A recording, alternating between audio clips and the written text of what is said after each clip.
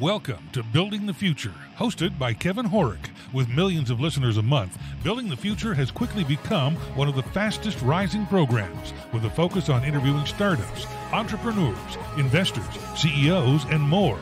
The radio and TV show airs in 15 markets across the globe, including Silicon Valley. For full showtimes, past episodes, or to sponsor the show, please visit buildingthefutureshow.com.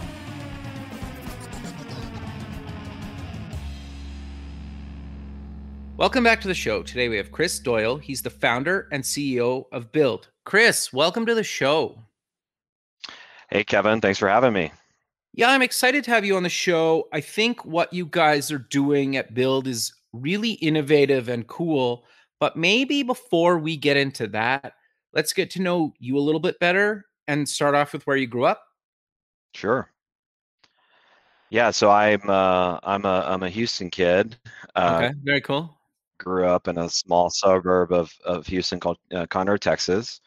I went to Texas A&M. Okay. What did you take and why? For my bachelor's degree. Well, my first semester I was I think I was a civil engineering major, and I made all D's. Okay.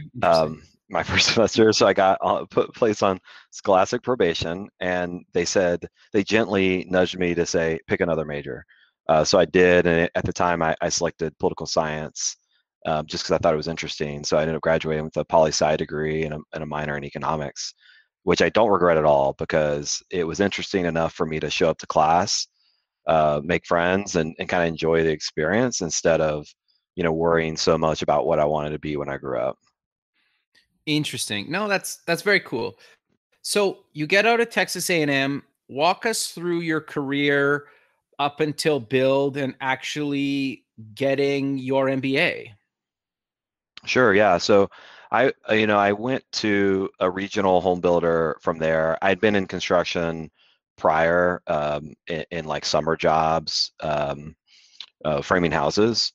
And so I had some experience there, jumped into building houses, and this was right in the residential boom when you were doing, stated income mortgages for $400,000. So there were built a lot of houses, and that was great. But I think that's where the kind of entrepreneurial spirit first started. Really was immediately jumping into a new division that they were looking to launch, and that exciting me. And so I reflect back on that, and there's many moments throughout my career of being like the first one to say, oh, I want to do this new thing. I want to, and it was always within a larger company. So it wasn't necessarily starting a company from scratch out of my garage type story, but, especially to the listeners who see that same thing, like that's okay to build your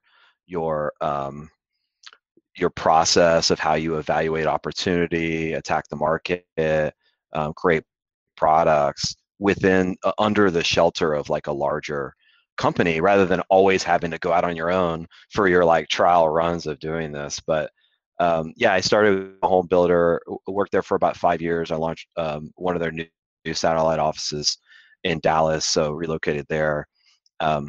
Went from there into commercial construction, which is a kind of hard to do in the construction space because the two aren't really the same in many ways. Okay. How so? There's so many different things. I mean, there's so much more building science applied to commercial. They're just bigger projects.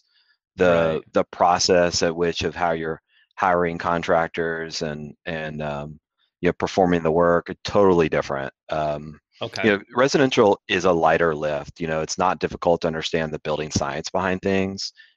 Frame, what they call stick framing, is pretty easy to understand. The basic building codes, but it gets really complicated in large commercial building, as you can imagine, right? Imagine, you're building a stadium. It takes like a team of 30 just to put together like a structural design. Whereas you could probably build an entire house with 30 people. That's where I learned so much, though. I'd worked under two owners. The company is Southwest Construction Services.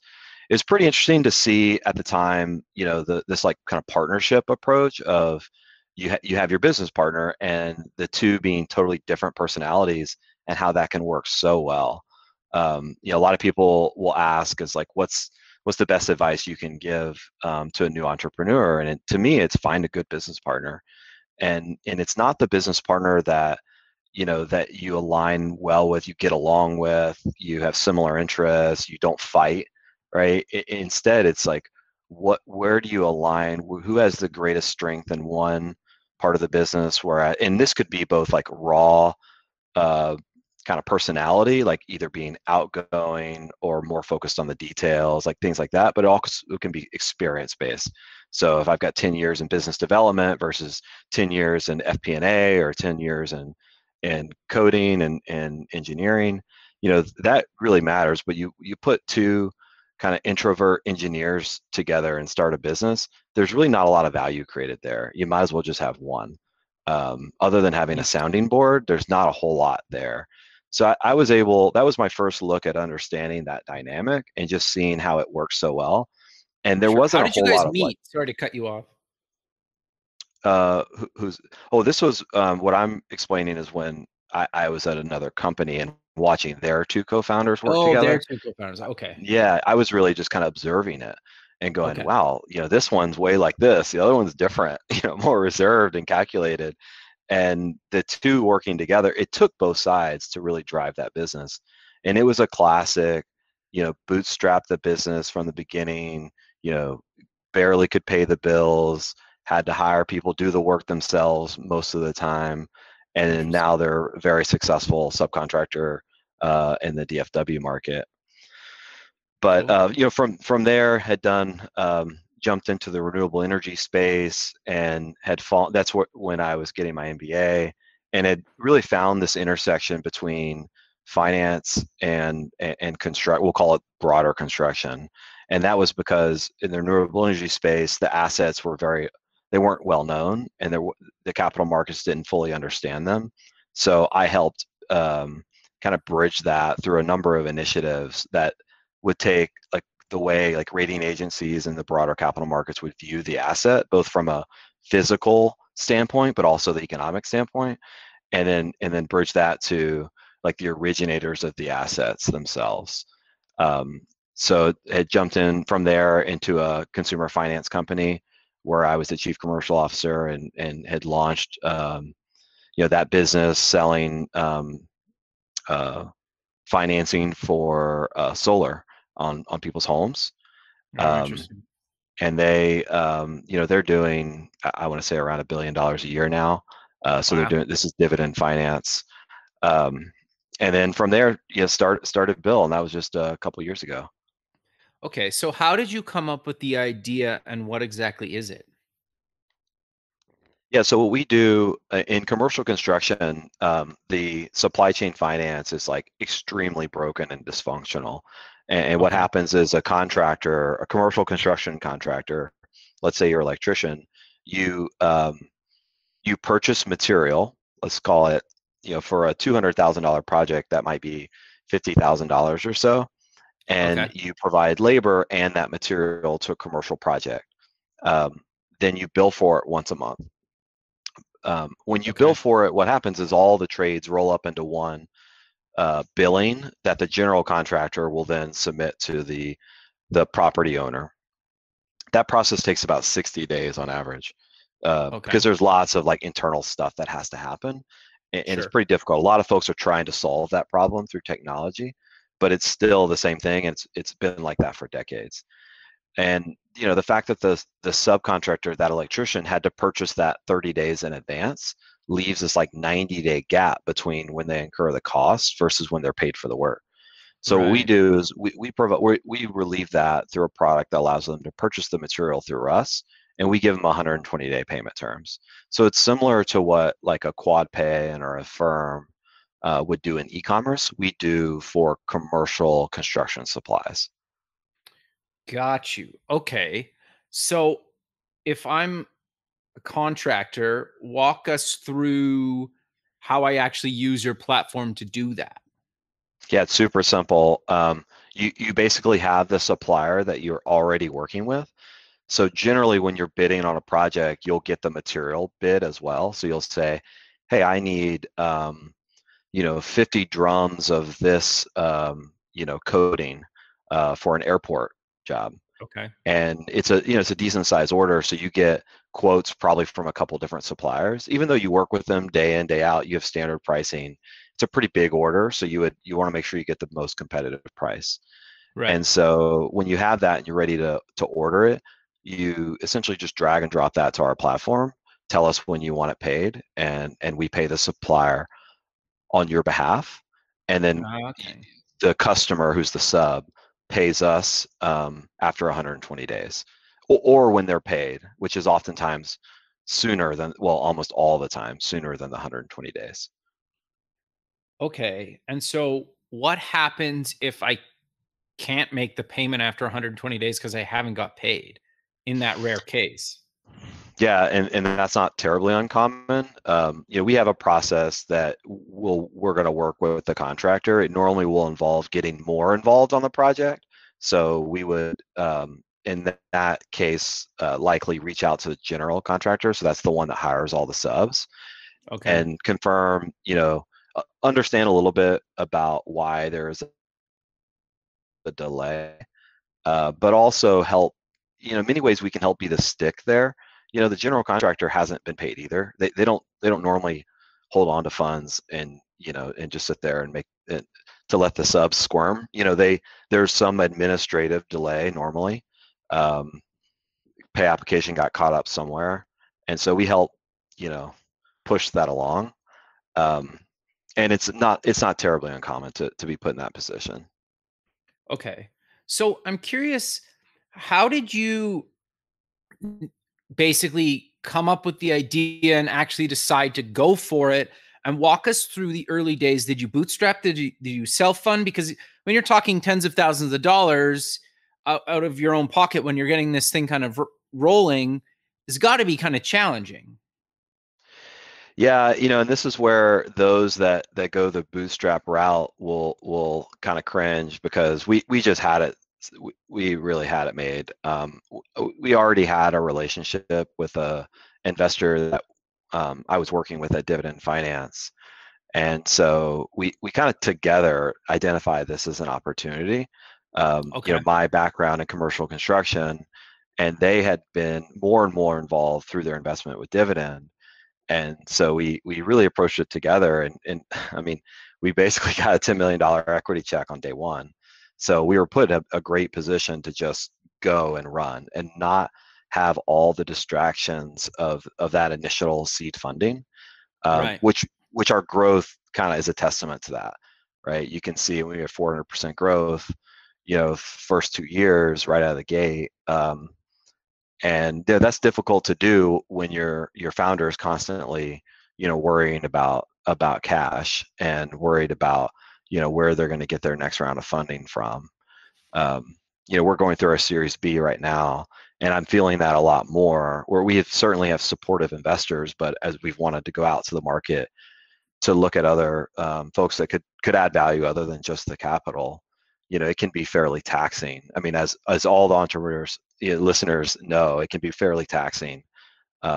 When you're just focused on the business, it has a lot of advantages. Sure.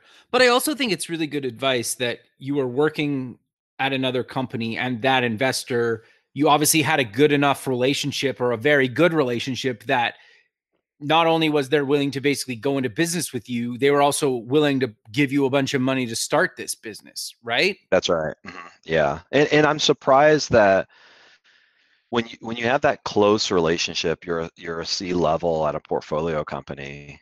My advice to my team is, like, take advantage of this, right? And so it's not just our lead investor, Totally. but other investors on the board. Like, this is your opportunity to prove yourself.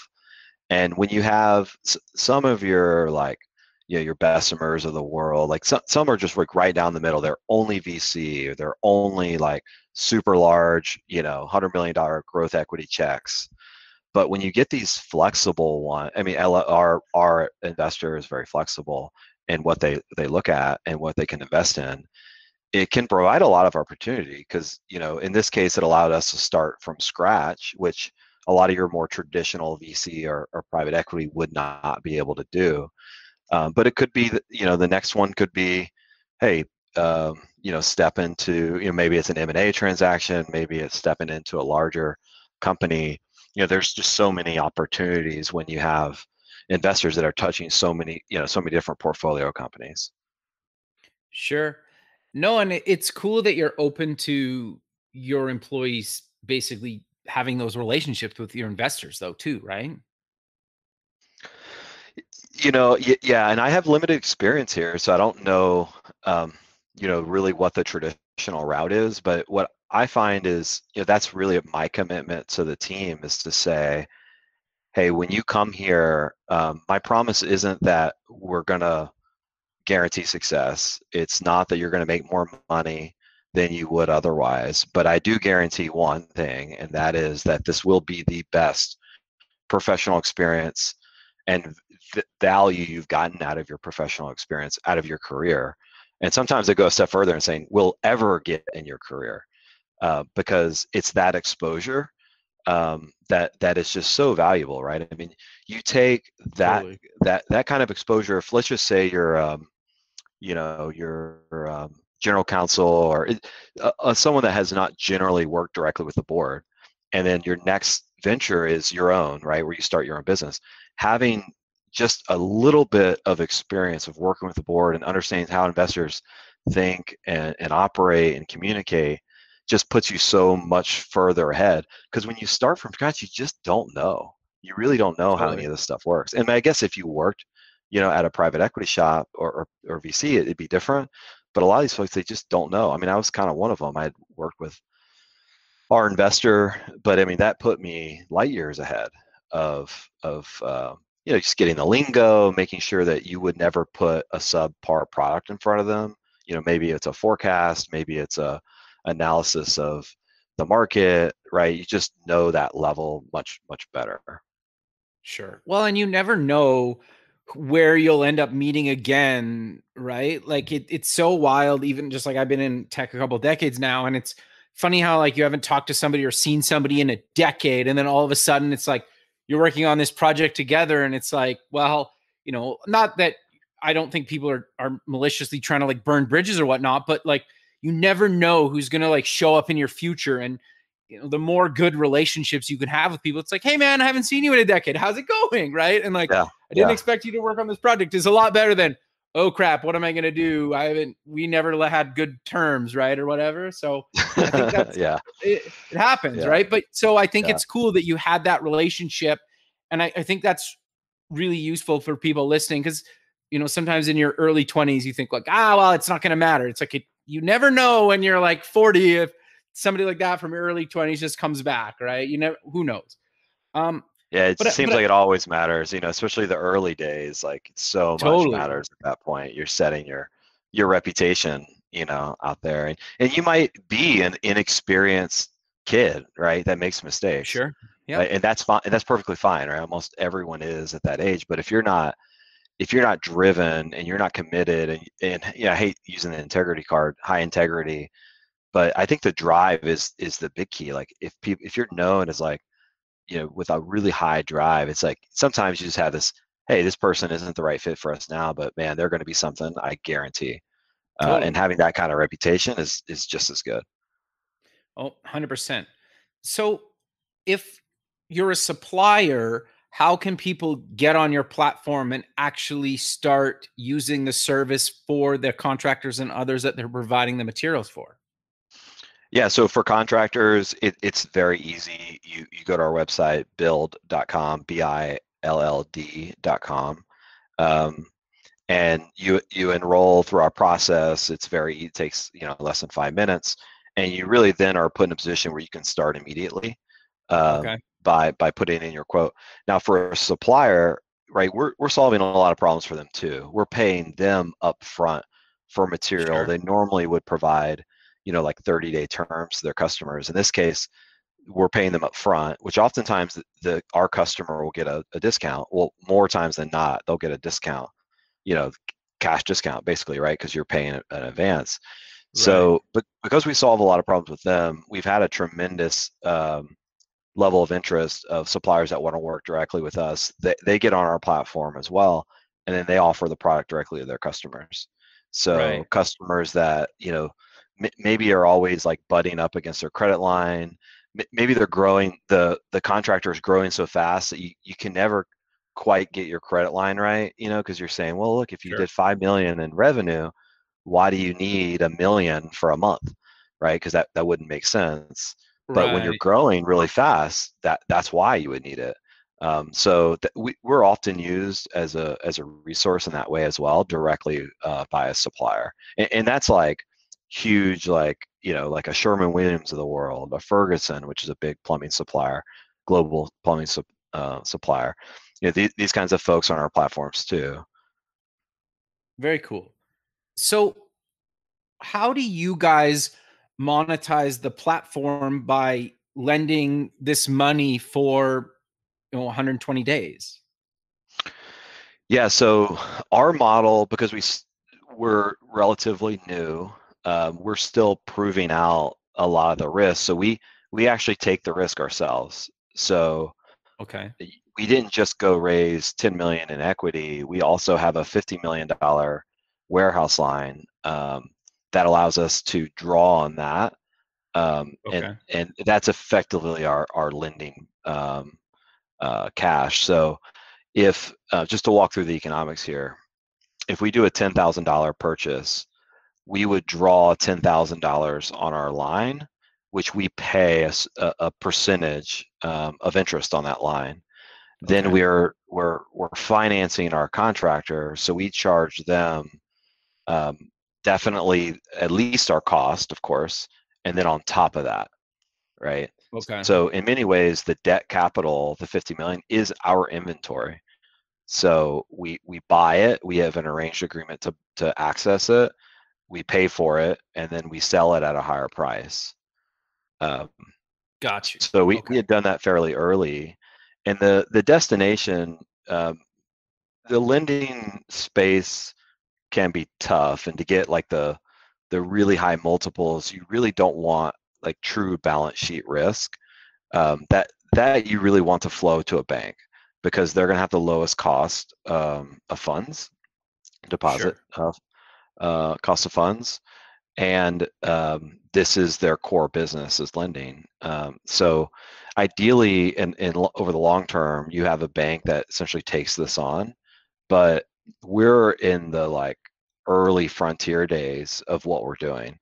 We're doing small business lending unlike any other players out there, at least in the construction vertical, because of our very untraditional approach to underwriting.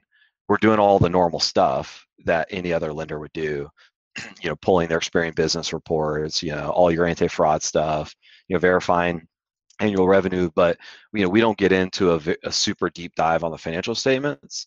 Why? Because we know what their problem is. We know they have low cash balances, right? And why? Right. Because the payment cycle's broken.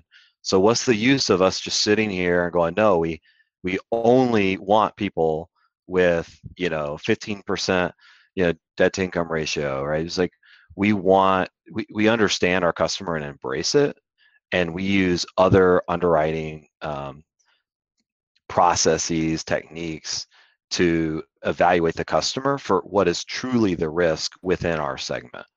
Um, and it's not like banks can't do this. They really need to know, and we have that institutional knowledge of construction and how all the relationships work and what are the levers to pull and what to look at to truly understand what makes a contractor successful or not.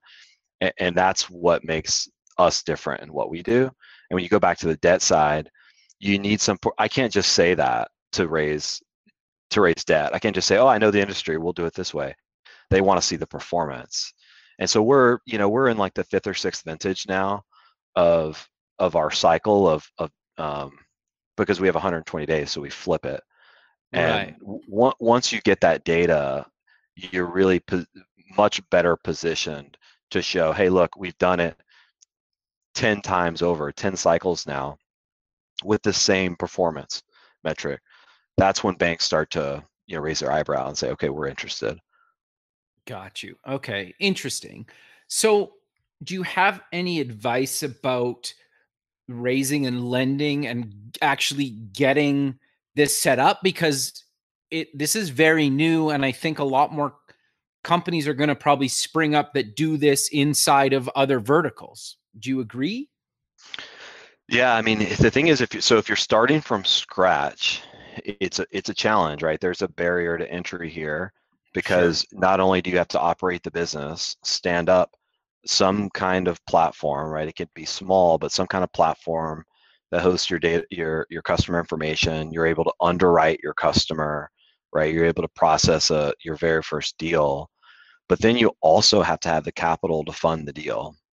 So, Right. my advice on something like this to start with is to go find probably more of like, high wealth angel investor type that says, hey, you're going to make two investments. One's going to be in the equity of our business. The other is going to be in an asset.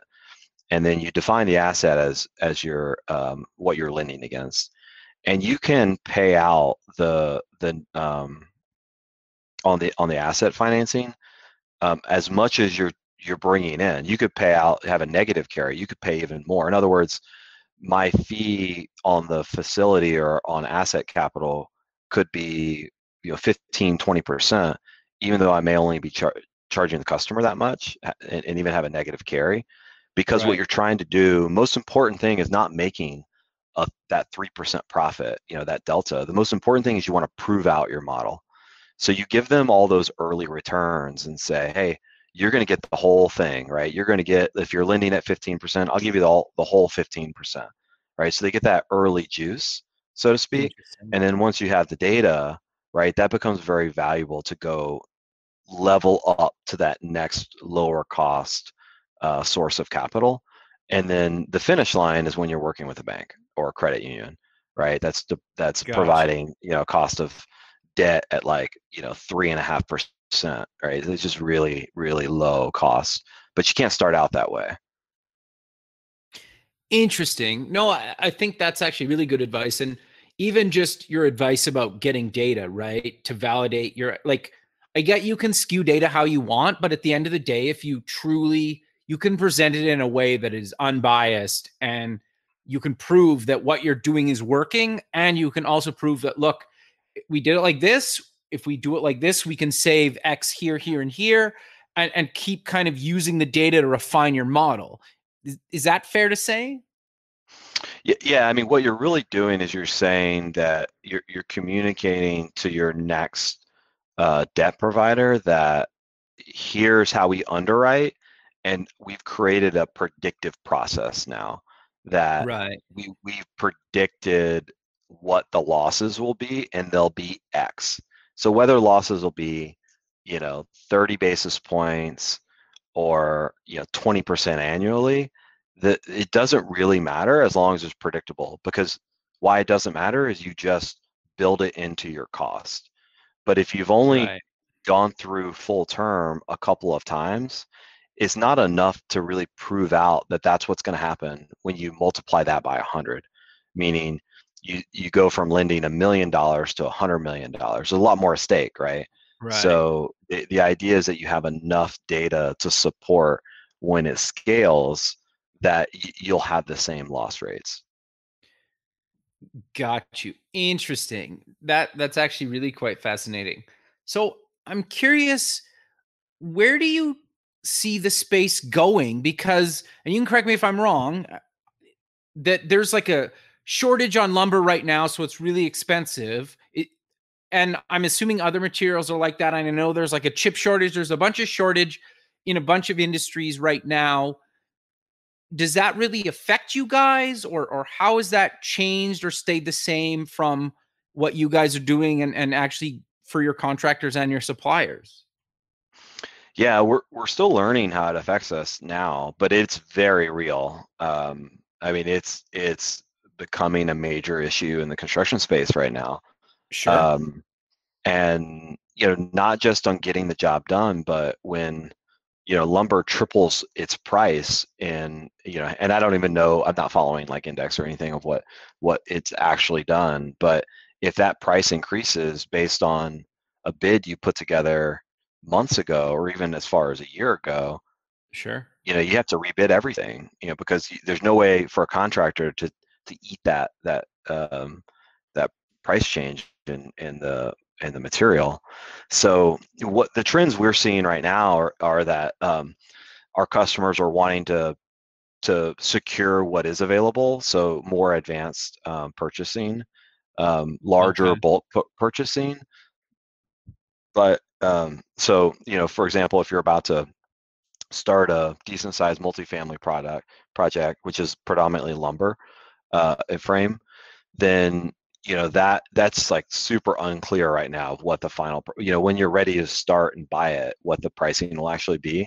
But if you are looking to start in 2 months, it would behoove you to go ahead and pay now, get it secured. It's not just the pricing, but it's the availability too, right? Because then if Right. no matter what the pricing, if it's doubled in a month, if it's not available, then whether you get an additional price consideration or not, you can't perform you can't perform the work. I mean, you can't generate revenue. Sure.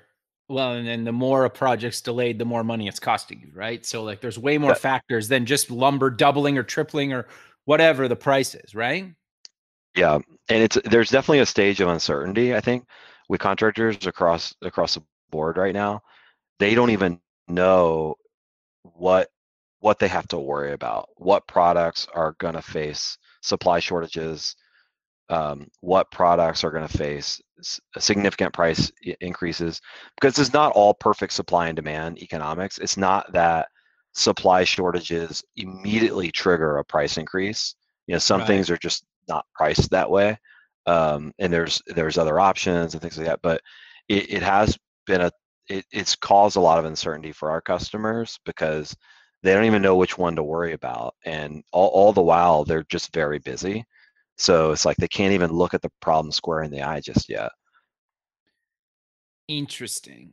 Is there any way you could help with that, or that's not really what you guys do because you don't really collect that data?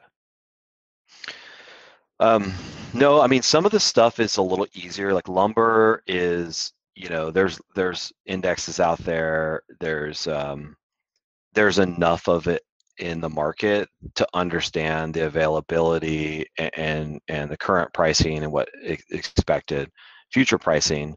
I mean, you can buy lumber at Home Depot, right? It's a Right. retail product. There's plenty. I wouldn't say there's plenty of availability, but it's a lot more right down the middle. I think the issues come up with things like I mentioned earlier, like a specialty coating. Like you don't even Right. know that it's something that is going to be a supply chain issue until you go to order it, right, for the first time. I And it see. could be, it could be pandemic issues. It could be the canal issue debacle, right, that Right. folks are still recovering from, right? It could be a lot of reasons, but you know, I would say the best thing you can do as a contractor is really go out and look at the things that you're procuring and tap your supplier and say, should I be concerned about these things? And if I should be, what should I do? You absolutely should be using your supplier as a resource through this process, because they also want you to, if they can't help you get it or they know the price is going to increase, it makes sense for them to communicate that now. But if you're not talking to them, they've got their own issues right now to deal with. So if you're not Sure. forcing the conversation, they likely won't bring it up. Got you. Okay. So you guys have obviously built some software around this, at least to collect data.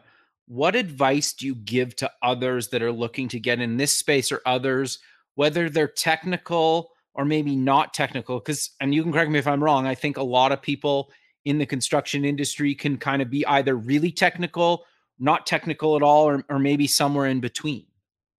Yeah. No, I think there's a broad pivot point, and it doesn't, as a technology company, when you first start, that you decide you have to make a decision on, and that is, do I build this from complete scratch, or do I use products that can help stand it up and be the Sure. bones of the application, uh, from a data or an application process standpoint? One being that, so if you do the pros and cons, standing up on bones that already exist, like for example, do you use like a Salesforce CRM to be your back end, or do you build Sure. that out through your own data library, right? And so the pros is you can start immediately, right? But Right. the con is that maybe it's not as scalable, it's not as customizable. Um, you're going to have to go through the cost of replacing it anyway. And I would say the only advice I would say is like where's your skill set lie? Because there's such an advantage to owning the back end on your own, not being reliant to anything other than like who hosts it, like an AWS kind of platform. But the actual database, all the workflow, your application layer, everything being built and owned by your company, there's so much flexibility and value in that in the capital markets, right? Right. In the value of your business. If you have a technology background, I mean, it just makes sense to go down that route, because even though it may be more painful, you may have be building it 2 or 3 times because you don't have product market fit, so you may be shifting quickly. Right. But the advantage of having that and owning it up front is so much better. Now, if you don't have that background, then the cost of bringing in an engineer or I mean, because it's more than an engineer, right? You need a full team to develop Yeah. this kind of stuff, and that can really hinder your growth, because like that's not your sweat equity. You're having to pay someone to do it, and these folks, unless they're a co-founder that has tremendous upside in the business, they won't come cheap. Yeah, that's So I fair. think that's probably an element of your decision making, and what your own background is. No, I think that's actually really good advice. Is there any other advice that you would give to people that you maybe wish you knew early on in your career that you do now, or maybe some stuff that held you back from actually maybe starting Build, or any other advice you'd give to people, or that you see all the time that you wish people would maybe stop doing? Yeah, I mean, I think the co-founder, your business partner, is a big decision, and before you've pulled the trigger, or even maybe even after you've pulled the trigger on starting a business, you know, aside from being the kind of perfect fit for you professionally, the sounding board and the daily, I call it like a challenge of having someone else there with you, it is just super helpful. I mean, it's more than helpful. I can't overstate this enough. It's really everything. And I've kind of done it both ways. I've started a business on my own, and done fairly well with it, and going through the customer acquisition challenges, and customer churn, and what product features. And while there's a lot of benefits to having full control, um, even lifestyle benefits, right? So if I decide to throttle that business hard and really commit a lot to it, I can. And if I decide not to and just kind of focus maybe even on another business, you could do that. But the Okay. the advantage of having a business partner who's equally aligned with you in the business really helps that daily, kind of get you up and drive the business kind of attitude, plus the sounding board piece. And I'm really referring to the early days. Once you have a full team around you, it's a lot different, Sure. because you're getting that from employees. But in the early days, you don't really have that. So I would say go find a good business partner. And if you're in your, like me, I was in the workplace for 15 years before I had started something, maybe not that long, but consider that whole time your like pursuit to find a business partner, right? And Sure. you're looking for someone that you can trust, right? That works well with you, and that has the same kind of initiatives to start a business and a cool, interesting idea. Sure. So how did you meet your co-founder? We worked together at the last Okay. company. Okay. Yeah, so it's kind of an easy one. But you know, over 10 or 15 years, I can kind of pluck out people that I could just call and say, hey, I'm thinking of this idea. Let's meet for lunch, talk, nurture that into, I probably have a roster in my head of 5 to 7 people that I would be great to start a business with. Sure. No, that's great. The other thing you mentioned is getting that feedback from your employees. How have you, as a CEO and co-founder of a company, actually nurtured that culture where employees feel comfortable enough to bring you good ideas, or maybe say, you know what, like that might be a good idea to you, but it's not because of this, this, and this? Or how have you nurtured that? With us, it's been tough, because ideas, um, everyone has ideas, and a lot of your first couple years is just got to be focused on product market fit. So Okay. there's the tweaking your product and getting the like exact fit, and how do we have to change this to overcome this obstacle, and how do we increase this conversion, right? To get it dialed into the point where you can go raise capital and really grow it. So a lot of like the idea component, at least with us, we're fairly disciplined about shutting a lot of that down. Um, Okay. the the I think to answer the question though, it's more around like how do you get the feedback to improve your products, not so much like brand new ideas of let's launch this to market, because a lot of companies that they fall victim of that. They're like so Totally. idea driven that's like, well, what's your product, guys? Like, what are you doing? Yeah. You just chase Um, your tail, right?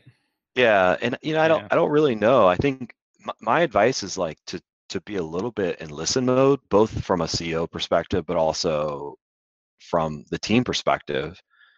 And both sides really shouldn't be so quick to say, well, this is it, this is it, this is it. Is allow a discovery process. And if I mean, we did it this morning. We have a kind of a problem statement right now, and it's like everyone's a little bit in listen mode. And it's like, well, let's understand this. Like, so you're not solving the problem immediately. You're really breaking it down, understanding it better, talking about it, discussing it.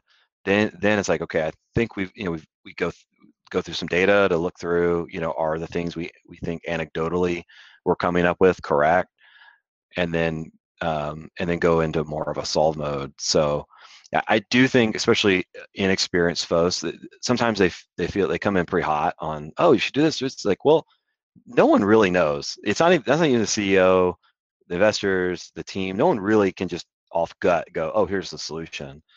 So Sure. more be in listen mode of how to unravel the problem, and be kind of more of a patient approach to it would be my advice.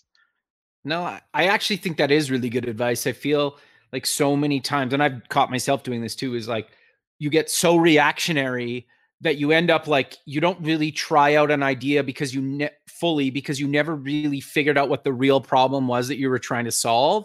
And you end up chasing your tail for weeks or months, and you keep trying to hit this like moving target that chances are you're never going to hit. But you got to like step back and just say, okay, like what are we really trying to solve here? What do we know? What do we not know? What do we need to find out to make sure that what we're trying to solve for is actually the real problem, right? And I think Yeah, that's yeah, actually really good advice. yeah. I mean, I think the other um, piece and is the competitiveness of your peers, and your ability to get along with other functional leaders in the business. Our our company now is pretty small, right? 50 people, but we have a senior, an executive team of 4, and then a broader leadership team of about 9. Okay. And you know, anyone can be a really good sales manager. Not anyone, but there are a lot of really good sales managers. There's a lot of really good call it engineering leads, um, you know, product, legal, right? But your ability to connect and fully understand other functional areas of the business, and not have this like huge ego that says, hey, I've been in this for 20 years, I know best, and I know about your business, and really try to create, not, I wouldn't say conflict free, because you do want some friction there for both kind of functional sides to be Sure. better. But your ability to enable the other functional areas of the business, that's your real value, right? And so it's your classic, like in our case, credit versus sales, right? Sure. Uh, Interesting. the folks that run sales and their ability to mitigate risk, right? They're more valuable to us as salespeople than those that just sell a lot, right? That just Yeah, sell that's fair. more, and always need a guardian to kind of hold their credit risk, right? Um, Right. when you're in, it's one thing to be early stage in your career where your only job is getting a hold of someone and converting a transactional sale. It's another Yeah. thing to be more of a leader in a leadership role where all this stuff really matters to the equity value of the business, right? Sure. So it's more than just that sale, right? Is this truly help the business grow and create value? No, I think that's actually really good advice, but we're out of time. And so, how about we close with mentioning where people can get more information about yourself and Build, and any other links you want to mention? Cool. Yeah, no, really just our website, build.com, BILLD.com. And that has all of our contact information. Of course, a very easy process to get enrolled. Perfect, Chris. Well, I really appreciate you taking the time out of your day to be on the show, and I look forward to keeping in touch with you, and have a good rest of your day. Same to you, Kevin. Thanks a lot. Thank you. Okay. Bye. Bye. Welcome to Building the Future, hosted by Kevin Horick. With millions of listeners a month, Building the Future has quickly become one of the fastest rising programs, with a focus on interviewing startups, entrepreneurs, investors, CEOs, and more. The radio and TV show airs in 15 markets across the globe, including Silicon Valley. For full showtimes, past episodes, or to sponsor the show, please visit buildingthefutureshow.com.